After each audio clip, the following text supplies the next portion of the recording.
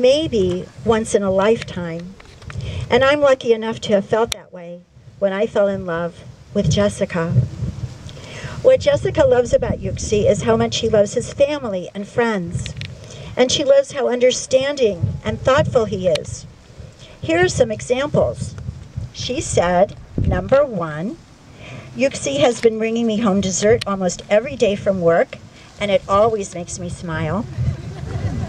Number 2, he always brings me flowers when I'm having a hard day. Number 3, he remembered our 6-month anniversary, which was so cute. Yuxi said,